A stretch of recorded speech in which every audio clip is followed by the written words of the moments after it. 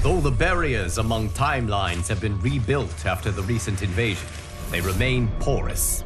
That is why I chose to secretly surveil all of them, to keep watch for potential aggressors. And my choice has proven wise. There is no shortage of malefactors who wish this timeline harm. But with the advanced knowledge I have gained of their plans, I can coordinate this timeline's defenses.